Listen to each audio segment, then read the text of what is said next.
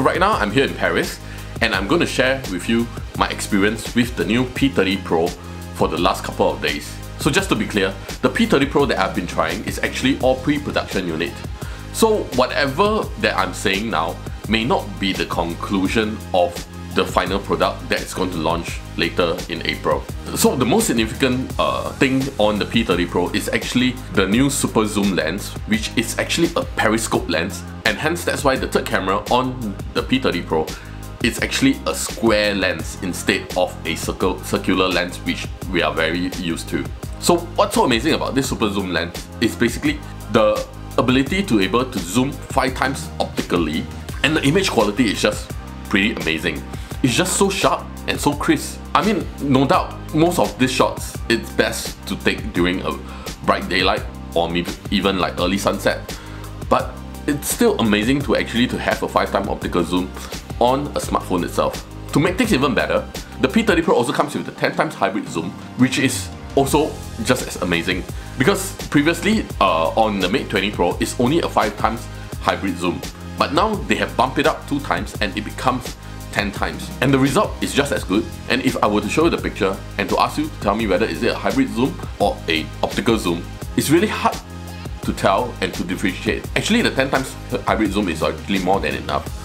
But then Huawei also gives you like another like 50 times digital zoom. Okay, that one is a little bit underwhelming at this stage.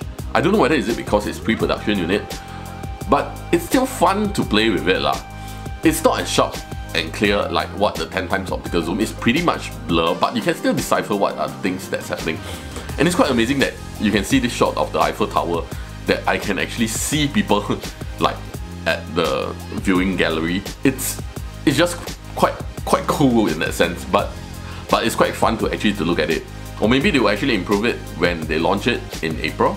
On top of the super zoom, there's also the 40 megapixel super spectrum sensor. Makes this super spectrum sensor so amazing. It's basically in low light, I was able to capture an even sharper shot. When I was doing a side-by-side comparison with the Mate 20 Pro, there's actually a leap of improvement compared to the Mate 20 Pro. And the reason this is possible is because that instead of the traditional RGB sensor, Huawei actually swapped the green with yellow. So now it's RYYB. I'm still not sure how this actually helps in getting more light and getting a more sharper picture when in low light condition, but it does its job. That's all we need to know, right? And that's quite cool. And in actual fact, the P30 Pro is actually a quad camera system, and from the back of it you may not be able to actually tell because it looks like as if there's only 3 lenses. But in actual fact, there's also another lens which is called the time of flight camera, which is a small one that is right at the bottom of the 3 camera. So this is actually a quad camera system by Leica.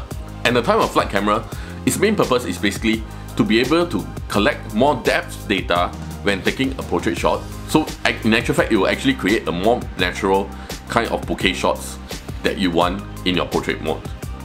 And I think it did quite a good job. Now the front-facing selfie camera is actually, instead of 2 lenses, now it's only 1 lens on the P30 Pro. And it was said to be better. Basically now I take a shot of my selfie during daytime, I can see my pores and all that. It's not so-called beautified. But then again, when I tried it during at a low ambient light testing, it still seems to have that blurry effect. I mean, most of the smartphone cameras will have that issue. So other than its camera's feature, Huawei also adding quite a few more new things to the hardware of the P30 Pro. So there's no longer a speaker on the top of the P30 Pro. Now they're actually using an acoustic display which would actually vibrate and to produce the sound that you need. And also the new P30 series of smartphones will also come with in-screen fingerprint scanner, just like the Mate 20 Pro. And the most amazing thing is actually the new Aurora color that I like on the P30 Pro. So the Aurora color, it actually mimics the curvy lights of the Aurora. I mean, when you start looking at it, then after that you get mesmerized and then you just keep looking and tilting the screen. It's just so amazing. It's so beautiful. I really love this color a lot.